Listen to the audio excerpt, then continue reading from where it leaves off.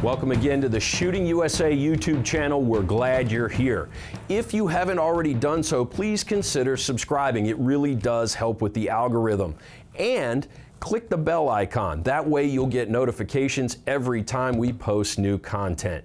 If you're interested in full-length current Shooting USA shows, there's a link to our Vimeo channel in this video's description. A few dollars a month gets you unlimited streaming of over 60 full-length episodes. Also, remember to check us out on Facebook and Instagram. So now, here's what you came to see.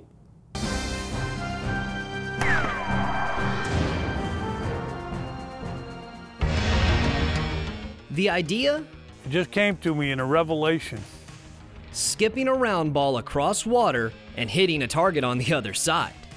Someone was talking about it someplace that I was and said, wonder if it could be done? And then someone told me it could be done, so I said, well, let's try it. Another shot across water, but with a much smaller target.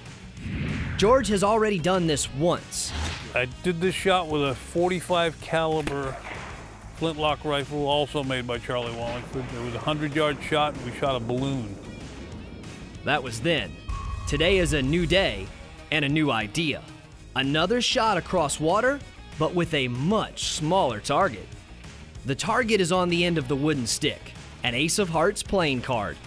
Only 3.5 inches tall and 2.5 inches wide. The target is smaller, and so is the gun. I have a Charlie Wallingford .45 caliber pistol that he kind of threw together for me. It has an Ed Rail barrel and a Siler flintlock, curly maple stock. Have to give Charlie credit, he makes a great gun. How difficult is this shot really? Well, first of all, ask yourself if you can hit a playing card at 75 yards. That's the first difficult part. And the second difficult part is shoot at a reflection in the water and try to skip the bullet up at that angle and hit the playing card. What do you have to do to pull this shot off? Well, you want to get as close to the water as you can. But the first thing you need to do is get down close to the water.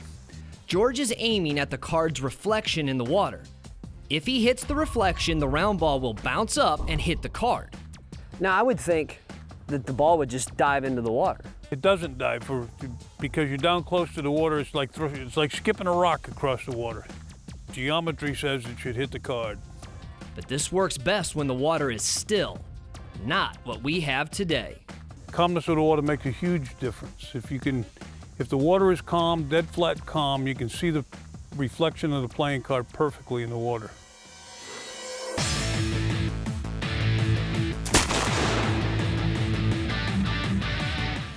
It dropped, didn't it? Did it just go straight down into the water? No, it'll skip. Every shot you shoot, it's going to skip.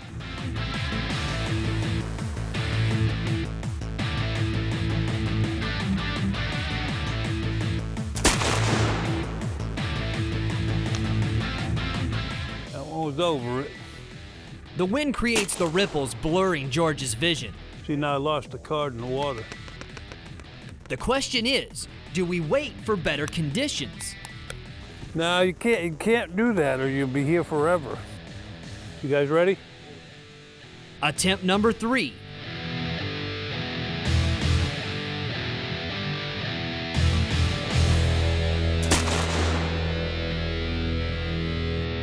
See where it hit? We think we need more attempts. It's coming out of the water though. But cameraman Chris sees it. You gonna go check it out? And I'll confirm it. Perfect. All right. And there it is. Another playing card shot on Impossible Shots. A nicer shot. Wow. Oh, baby. Look at that. That was awesome. How's that, man? 3 shots. You got this on the 3rd shot. Mm-hmm. That's incredible. How far is that? That's a good 75 yards because I'm half-winded from getting the stick, so. That was incredible. I want to know how proud you are of this shot. I'm very proud of this shot. I think I'll hang that one on the refrigerator.